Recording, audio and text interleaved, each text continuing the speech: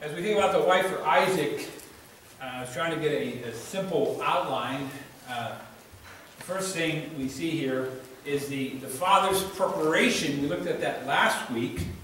And then we have a good portion of Scripture that talks about the servant's procurement of a wife. Procurement. We'll look at that a little bit today. And then number 3, we see the son's possession. That's Isaac, latter part of the chapter. And you might not like the word possession of the wife, but I'll explain that in a minute. But see, chapter 24, and I hope you take time during the week to read through it. Because, like I say, there's quite a... See how many verses here? There's quite a few verses. And it's almost like it's 3 movements or 3 stages. You know, Act 1, Act 2, Act 3. And so to get the picture of how it all goes together... But, you know, when we think about a wife for Isaac in chapter 24, comes to mind a wife for the Lord Jesus. When you're reading through chapter 24, think about that. A wife for a bride for the Lord Jesus. Also, do you see the whole process of elect sinner being saved? Wow. Read 24 and you might see that too. How God does that. And that's why I said that the second act or the second motion here is, or the third one is the son's possession. You see, the Lord Jesus, the Son, purchased His bride, the elect sinner, by right of redemption and by the price of ransom. So, in a sense, when we see that last part where Rebekah comes and gets off her camel and she sees Isaac, you see, Isaac is a type of the Lord Jesus. Abraham is a type of the Father, and Jacob is a type of the work of the Holy Spirit. We'll see that. But when you read chapter 24, look not only, well, a wife for Isaac, but a bride for the Lord Jesus. Is there some similarities there? How about when God saves a sinner? We'll see that. But notice here, also, as we think about this real quick in a matter of introduction, compare the servant's work in procuring Rebekah to our Lord's saving of the woman at the well in John 4. There's another, like I'm saying, maybe these are prospective Bible studies that you might do, you see. When you come to Genesis 24, you see there's a there's a lot of directions that you could go. Now, we're going to look at the literal part first, but think about this and compare that to John chapter 4. Now, Rebekah's case is kind of easy. She's willing to leave home, we'll find out. She agrees, and I think, well, how easily, that's one of those stumbling blocks for the servant. We'll see, when the servant is going to go all the way back to Mesopotamia, and the servant is concerned, we looked at last week, about whether this young woman would want to come and take that long trip back, not ever seeing Isaac or anything like that. And so there was a concern. But you see, when in Rebekah's case of being a type of a sinner being saved, we see effectual call. We see efficacious grace. When God calls, dear sinner, we come, right? God changes our hearts. And how easy Rebekah just says, I'll go. Take me, I'll go. It's amazing. You see, the Scripture does say very clearly that they will be willing in the day of His power. But compare also Rebekah's character and qualities or qualifications to the woman at the well. Rebekah, well, her name means ensnarer, and we'll see that later. We think of Rebekah and Jacob and all that, and what they do, okay? But in 24, Genesis 24, that doesn't match Rebekah at all. I mean, the qualities and qualifications, we're going to see, not this week, but a couple of weeks later, the qualifications of a wife here. She's not a sluggard, she's industrious, she's courteous, she's kind, she's going to help. All these things, you see, are part of Rebekah, and we see how that is like a Christian also. You see, later on, we know that Rebekah needs sanctifying grace And we see the woman at the well in John 4 that, her life was a mess, but God saved her. And after God saved her, she was a trophy of grace. So you see, dear ones, there's a lot there, actually. If you want to look at Genesis 24 and do some other studying. But let me give you one more thing here. Remember I said last week, the servant has no name. The servant has no name. And the idea, and we're looking at where the servant procures the wife, or Rebecca. You see, who procures the sinner? Who brings the sinner to the feet of the Lord Jesus? It's God, Holy Spirit. And so when you read Genesis 24, look at this. Take a moment and think of the servant as God, Holy Spirit, and his work in bringing the sinner, bringing the bride, bringing Rebecca, bringing the woman at the well, bringing you. See, he's procuring a wife, a sinner. You see, the sinner is called, and by God's grace, the Holy Spirit works in them, and they answer that call. You see, the Holy Spirit is on a mission to apply the salvation prepared by the Father, purchased by the Son. Titus 3:5 says, "Not by works of righteousness which we have done, but according to his mercy he saved us by the washing of regeneration and renewing of the Holy Ghost." So I'm not trying to demean the person of the Holy Spirit in any way, God, Holy Spirit, but I want you to, when you go to Genesis 24 and read it, you say, well, the servant is, in a similar way, is acting like what God, Holy Spirit would do. Some things to meditate upon, to think about. You say, well, I didn't think there was that much in Genesis 24. That was just a narrative. It is, but I think it's very interesting. You see, the Holy Spirit is on a mission, right? But are we on a mission? Are we like the servant?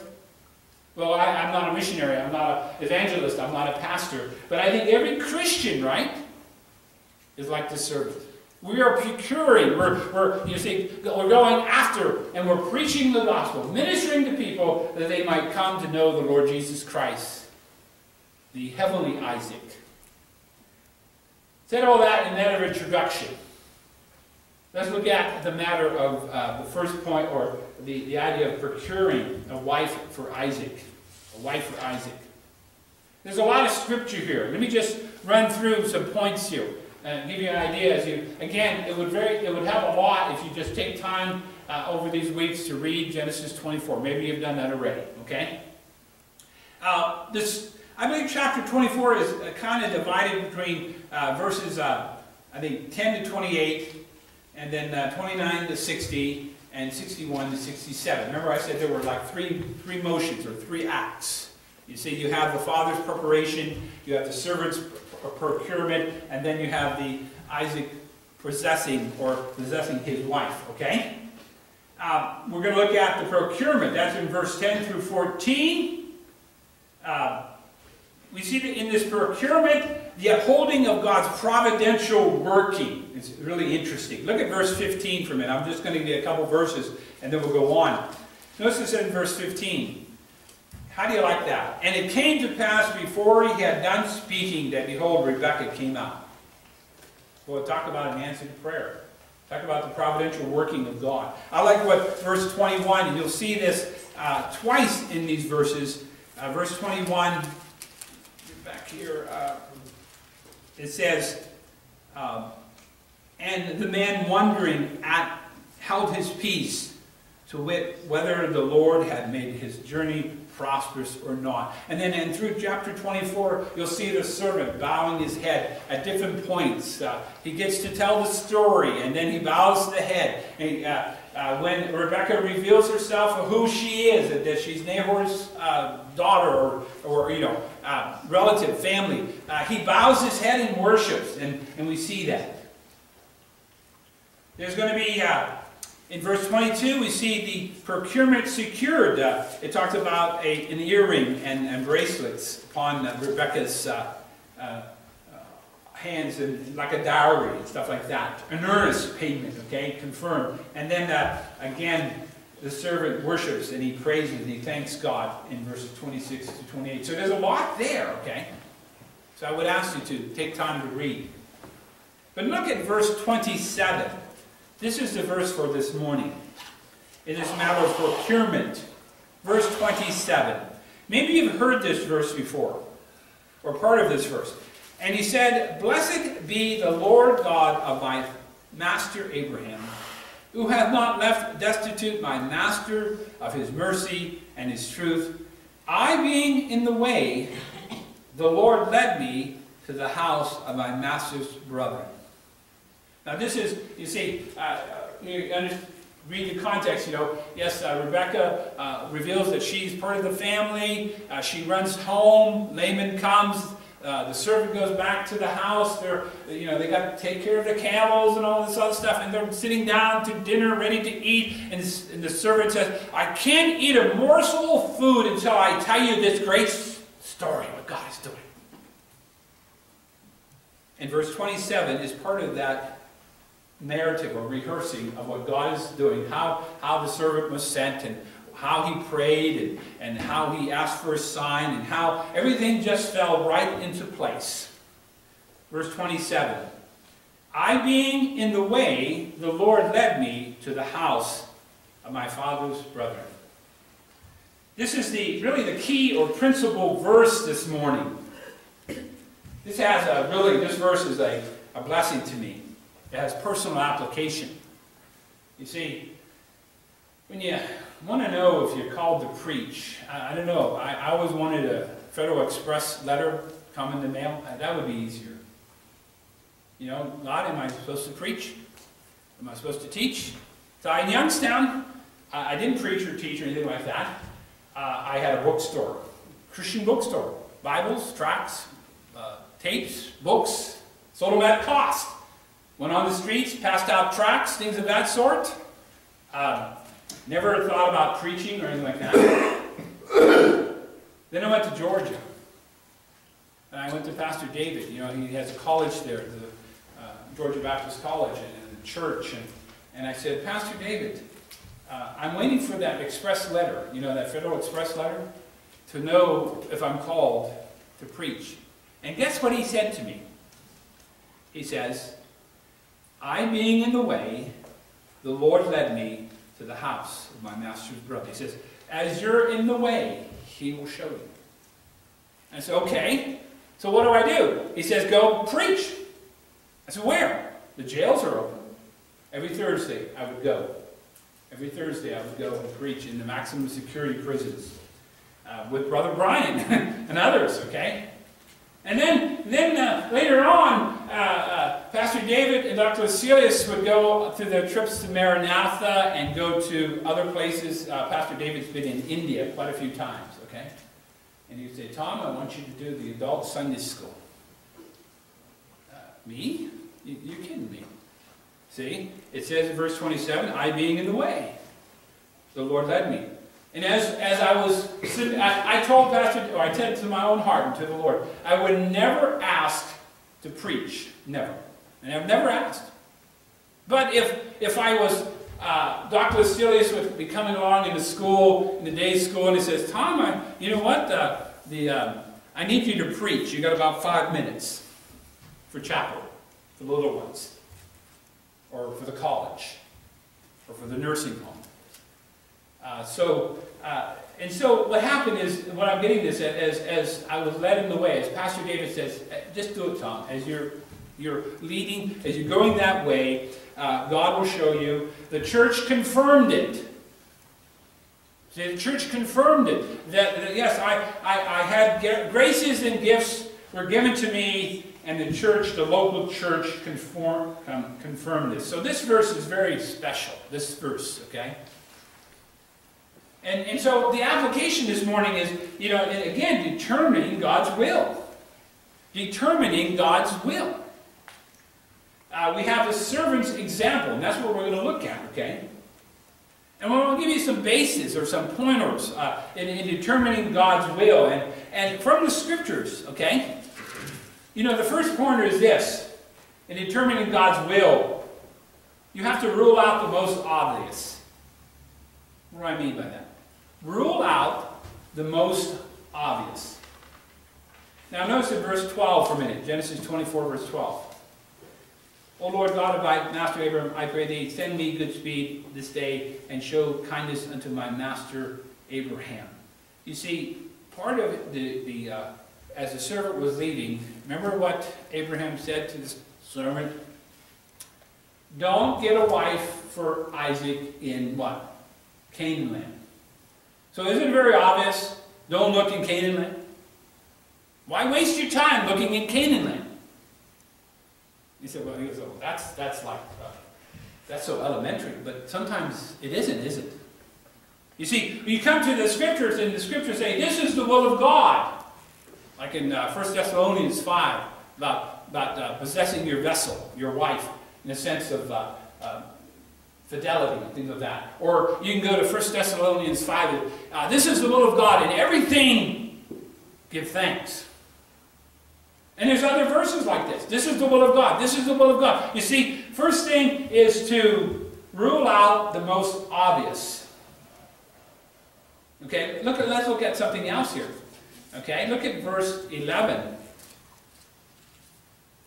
Verse 11. And he made his camels to kneel down without the city as by a well of water at the time of the evening, even the time that women go out to draw water. Wasn't that kind of obvious here? You go where the women are. You go when they're going to come out. If you're looking for a wife for Isaac, you don't come when the men are there. You say, well, that's real obvious. But you see, this is this idea of the servant. He's using his head. You see, he's using his head. You're not going to find a wife for Isaac in the wrong place. You're not going to find a wife for Isaac in the wrong timing. You have to go where he made it purposely. He used his head. So secondly, the first thing is, rule out the most obvious. What is God's will? What is God's will? Well, this is it. This is it. Get this out of the way. Get them out of the way. The second thing is that the servant had a plan. He had insight. Look at verse 10. And the servant took 10 camels of the camels of the master. He didn't go empty-handed. You see, he had a plan. Had a plan. Do you have a plan to determine God's will? Do you have a plan? Are you seeking to know God's will? How are you going to find out? Well, you see, first of all, as a Christian, God has renewed our minds. And, what about Bible common sense? Is there such a thing? Like Dr. Asilius says, we're sweating bullets. There's financial needs and things like that. And Dr. Asilius would always, and we're having a prayer meeting, and he usually says, now it comes to this, we finally get down to praying. Why didn't we do that in the first place? Well, see, there's some Bible common sense and Bible logic, walking by faith. That's what I'm talking about. I'm not talking about, what the world has to say.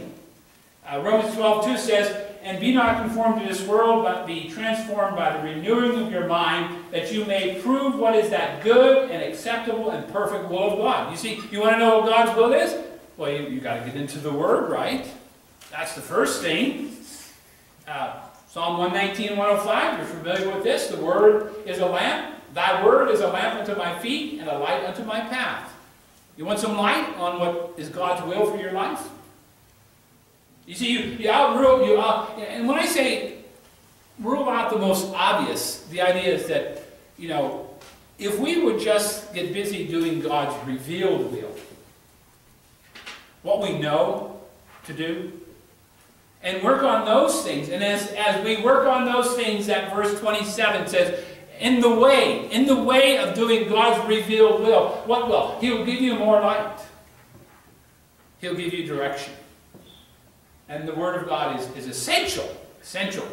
But also, how about Romans 8:14 says, for as many as are led by the Spirit of God, they are the sons of God. See, the servant had a plan. He had insight. He was using his brains. He didn't go down to the well when there were, the women come at night, I'm going to stay here and check it. No. He didn't go empty-handed. You see, he realized, well, I'm not going to go into Canaan land. First I made an oath, but the master, Abraham, doesn't want me to be there. He wants me to go back to Mesopotamia, back to the family, and find a wife, right? See, he's using his head. But you see, it's enlightened, it's renewed, it's the Bible sense. But see, when it says those that are led by the Spirit of God, can you determine the leading of the Holy Spirit in your life? We're not talking about dreams and visions and voices. You know, my skin is goosebumps and, you know, I must know it's, you know, no. Okay? Can you determine, you know, see, be filled with the Holy Spirit, in Colossians it says be filled with the Word of God. But see, where is the Holy Spirit going to lead you? Well, He's going to lead you into the revealed will of God, first of all. Like I say, sometimes we will, who am I going to marry? Should I take this job? Should I be this missionary? Should I go to this field? Should I do this? Should I do that? And you present all these things before the Lord. First thing is rule out the most obvious. Be doing in the way. Be about doing God's revealed will. Okay? As a Christian, as a member of a church, as a member of a family. There's plenty. We could, you know, there's plenty to say just on that. And as we do and seek to do God's will in those areas, you see those other things that we don't know about, wife, a job, missions field, something like that, preaching, you know what? God gives more light. He does. In His timing. And the Holy Spirit is going to lead you into a life, Christ-like life. He's going to lead you as if, you know, to be like Christ, a servant, to sacrifice oneself. So can you determine the leading of the Holy Spirit this morning? And so, again, this point is important. The servant had a plan. He used his head. He ruled out the most obvious. But notice also it says here, and I think this is a good one, he sought counsel. Do we seek counsel? Okay. Proverbs 11:4 says, where no counsel is, the people fall. But in the multitude of counselors there is safety. Proverbs 24:6, for by wise counsel dost thou make thy war, and in multitude of counselors there is safety. You see, all these things, as we think about renewing our mind and using our head and using the Word of God and being led of the Holy Spirit and seeking counsel, you see, then there's this idea of the trying to determine the providential workings of God. You know, not every dark cloud is we don't always go by feelings, do we? And so these things will help us to determine the will of God. First thing, rule out the most obvious. What is the will of God for your life? As a Christian, as a young person, as a wife, as a mother, as a father, as a deacon, as a pastor, as a sinner. What is God's will for your life this morning? You say, I don't know. Yes, you do. You can know it. Just as much as you can know God, you can know His will. You have His Word, and God, Holy Spirit, and God is gracious. You see, we just have to get honest with ourselves. God will help. Rule out the most obvious, number one. Number two, use your head. Think. Seek counsel.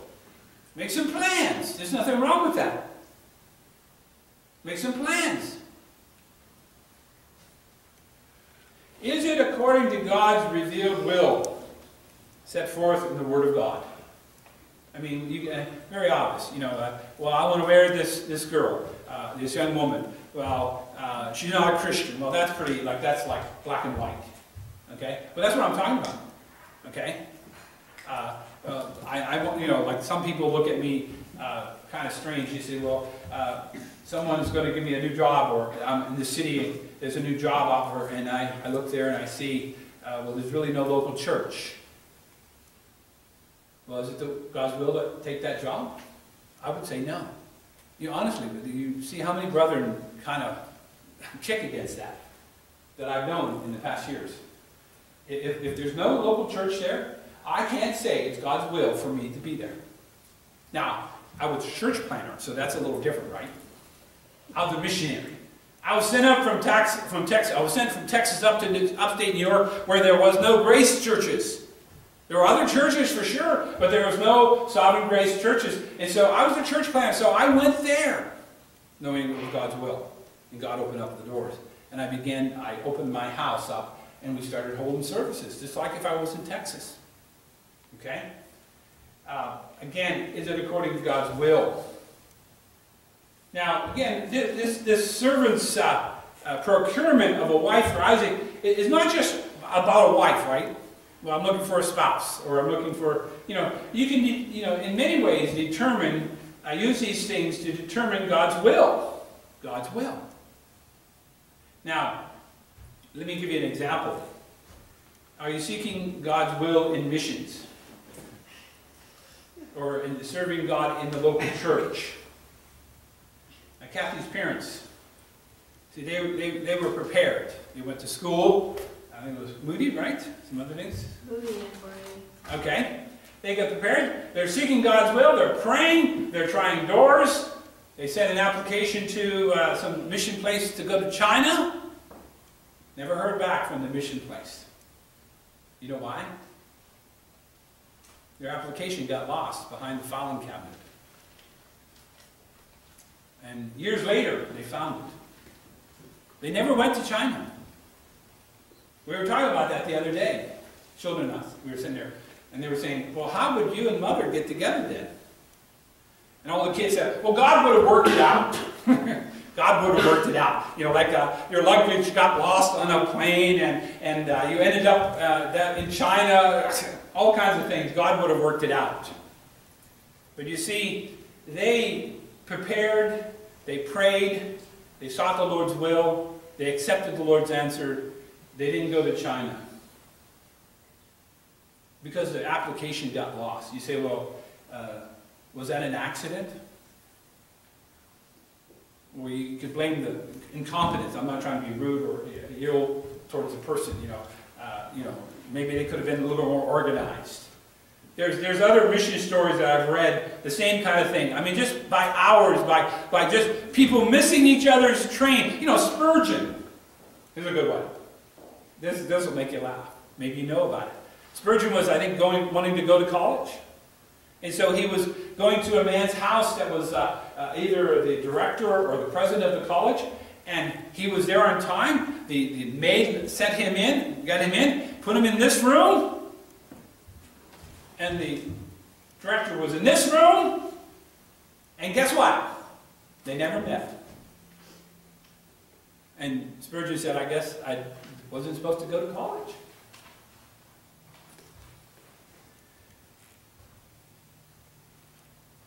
And so, so as we see here, and trying to apply these things to to determine God's will, first of all, rule out the most obvious. I mean, the servant said, I'm not going to Canaan. I'm going to go during the evening time when the ladies come out. I'm going to use my head, okay? Counsel, the Word of God. I'm going to try to discern the leading of the Holy Spirit. And the providential workings of God. Well, my application got lost. What do I do now, Lord? Or, I went, like Spurgeon, I went to the room and the guy, we never met. And so you have to those are God's providential workings, but you are preparing.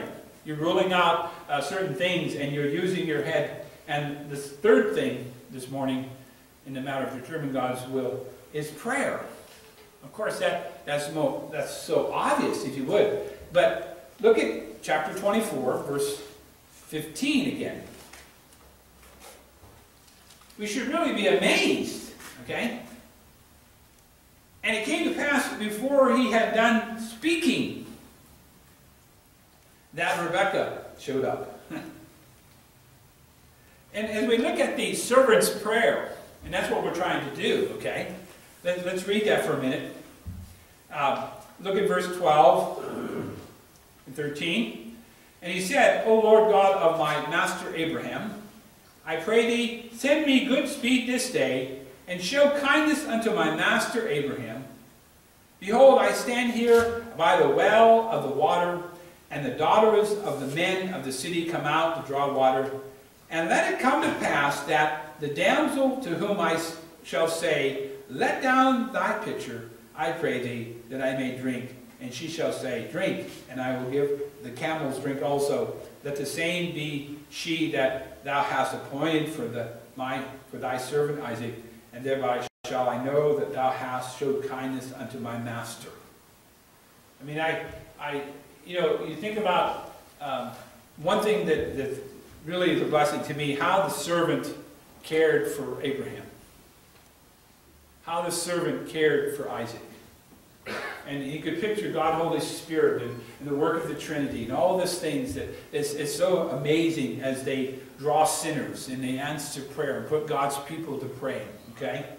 But notice here, as we look at the servant's prayer for the final point this morning, notice it was not a general, generic kind of request. It was not a general, generic kind of request. It was not like, you get a shotgun, and you shoot buckshot, and you're going to hit something, right? Do we pray that way? And at the end we add, if the Lord will. Now, it's no problem saying, is the Lord will, but sometimes we have a buckshot kind of cover all bases. Notice he says, he prays to the God of Abraham. You see, the servant, has been in Abraham's home tent, that is, right? He's seen the God of Abraham. He's seen Abraham. He's seen Isaac. Sarah. He's been part of that. And so he comes to the God of Abraham. The elements of his prayer, first of all, verse 12, is success. Don't you want success in God's will? Knowing God's will? Well, none of us would say no. I wasn't trying to be insensitive or bad timing. I remember when my little brother died, and we were going to the funeral, and I was trying to say something to my other brother. You see, the safest place for me and my children was to be in the will of God. You see, I've trucked all over the States, in a way, from different churches, trying to get to New York, in a sense, to be sent out as a missionary. And I was so afraid to be out of the will of God, because then I would put my children in danger. You may not think of that. I do. And so I wanted to and I said something to my brother, and but I remember that. All I wanted to say to him, if you're in the will of God, then you're safe. If you're outside of the will of God, you're in danger. In danger. And sinner friend, you're outside of the will of God. Reveal the will of God this morning if you're lost. But you see, he prayed for success. Send me good speed. That's amazing. I want to know your will, Lord. Show me it. Let it be successful. Take away all the ifs, ands, and buts, and all the confusion, all the doubt, and all. Help me to discern your will. I want to succeed in this. Secondly, he says for divine guidance. Verse 13 and 14. Behold, I stand here by the well of the water, and the daughters of men of the city come out to draw water. And let it come to pass that the damsel to whom I shall say, let down thy pitcher. He said, why didn't he go search for the family? I mean, it's just like, it's very interesting where he's at this well, and remember, he's saying to Abraham, what if this doesn't work, Abraham? What if this doesn't pan out? Remember I said, we knew that it was God's will for Isaac to have a wife, right? He's the seed. He's going to have descendants. See, the blessing is going to go to Isaac. In order for him to have physical seed, he has to have a wife and children. And so Abraham knows it's God's will for Isaac to have a wife. But when? When shall he have a wife? Now, Isaac is 40. We were talking about that the other day, Michael, right? 40, yeah.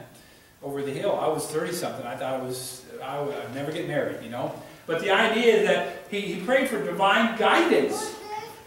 And then third, we see God confirm his choice.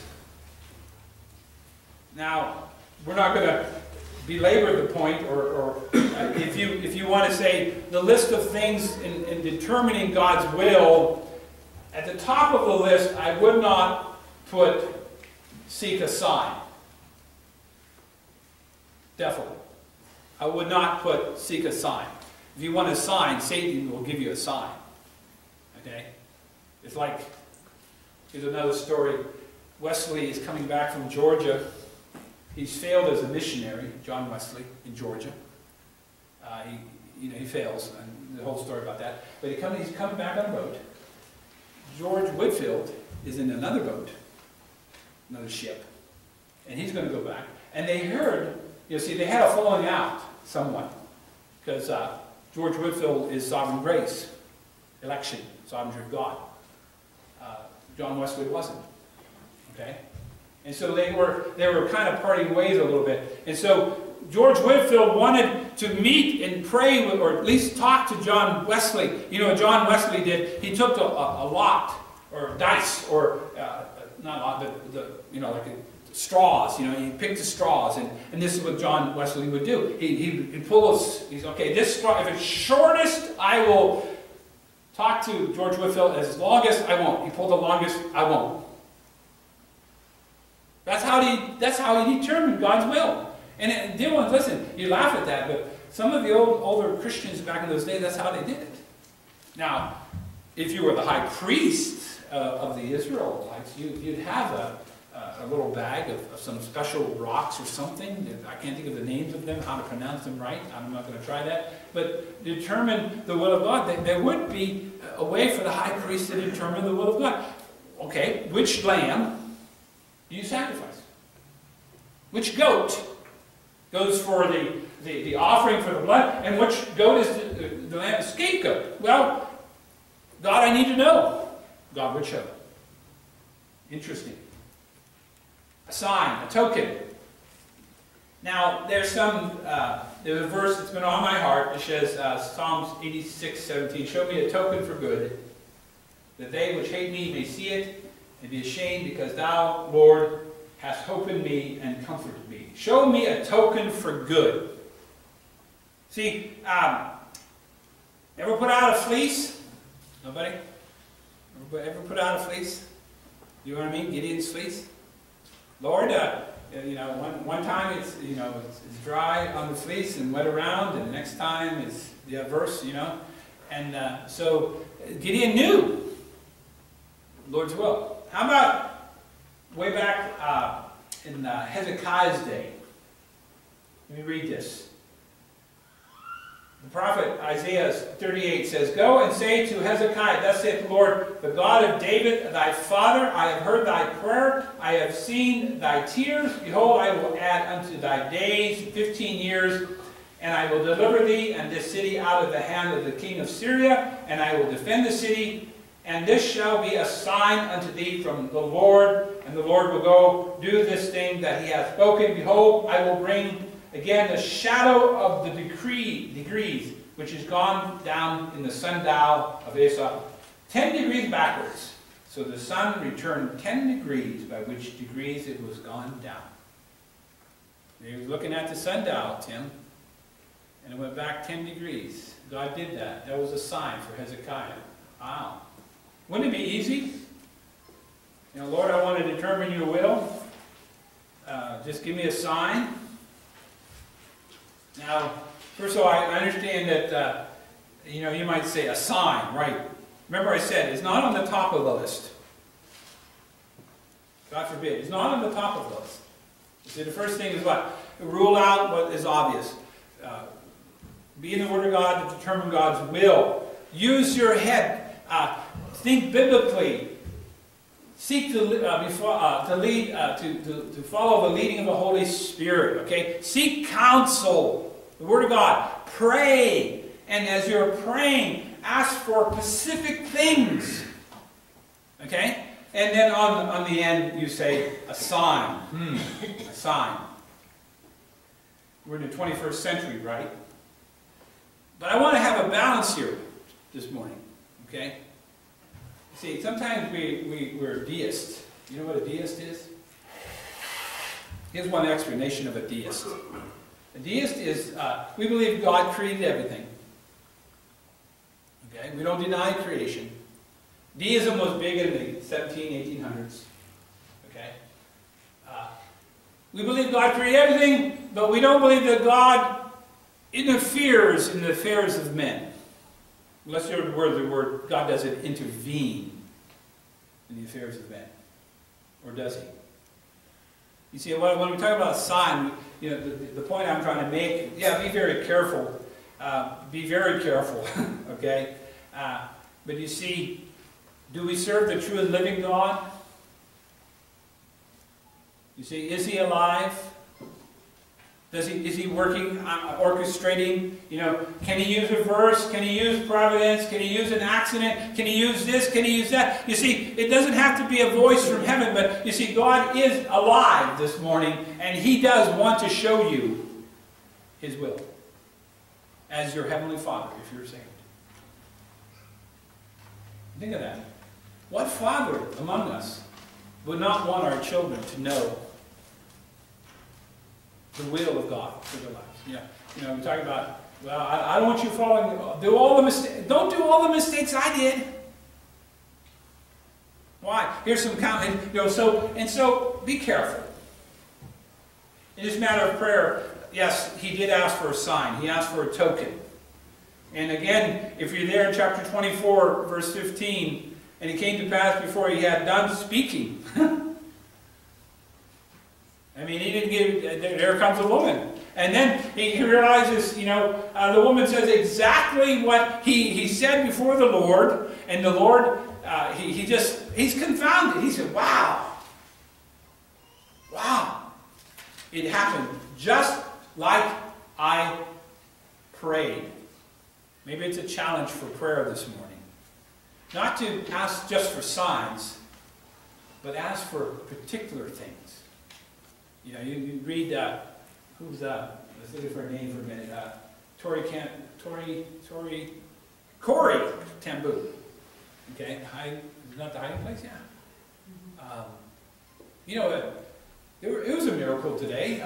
Sister, not the other day, Sister Jolene Berkeley from Peachtree said they looked at the Bibles, and then they looked at the Bibles. They're going into Egypt. Dr. Sulis and Pastor David. They're looking at the Bible, and another guy comes and he looks at the Bible, and another guy comes and looks at the Bible, and after they all look at the Bible, they kind of said, okay, you can go. Was that a sign? Was that? Could you consider that a miracle? Brother Andrew, there's another one. You see, you know, get the whole picture. Don't just go for signs. But remember, God does, he is the living God. The last part of the element of prayer, the qualities of the bride, we'll look at another time, because I think there's a lot there. You see, in knowing God's will, a wife for Isaac, and procuring a wife for Isaac, you know, maybe we said, why didn't he just go to Nahor's home and find a wife? No. There was some reason. I think in his mind, he said, what kind of wife would be good for Isaac? Lazy old, you know, woman? Or someone that was industrious, courteous, not afraid to work. I mean, when you look at chapter 24, and you remember I said, you look at Rebecca in 24, wow. You look at Rebecca later on, her name is Ensnarer. She's the mother of Jacob. That should tell you something. And then one other thing, and we'll go on here, and we'll close. You know, what other woman would have said, yeah, I'll go? You know, when you get down to the end of the narrative, and the procurement, and the servant is rehearsing everything, and Laban is saying, okay, do you want to go, Rebecca, and all this? And she said, yeah, I'll go. She's just adventurous. I'll go. I've never seen Isaac. I'll travel all that way. I think there's some qualities that we'll see next time in a greater way. So what is the principle this morning? Hope you haven't lost that verse, 27. Verse 27. You say, I want to know God's will this morning. Verse 27. I being in the way, the Lord led me. That's the principle. That's the principle. Rule out the most obvious. You know, I think it's Deuteronomy, I don't have the verse, talks about what God has revealed is for us to know, for our children. But the secret things, the hidden things, are for God. You see, He's given us enough in this Bible. If we were just about doing His revealed will, and as we try to do His revealed will by His grace and the power of the Holy Spirit, you see all these other little things that we're wondering about, jobs, wife, ministry, you name it, okay? Like we talked about praying for our children, for their spouses to be, you know. We want to know God's will, okay? So number one, rule out the most obvious. Number two, use your head, Word of God, counsel, etc. Number three, there's prayer. And there's also what? Answer to prayer. Answer to prayer. Look at verse 48 and 24-48 for a minute. And I want you to consider this. Notice how the servant interprets God's providential workings. Verse 27 says, I being in the way, the Lord led me.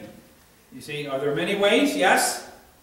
Which way to take, what to do, where's God's will? But you see, God will lead me, just like Abraham said. The angel of the Lord will go before you. The angel, God's angel will go ahead. Look at 48.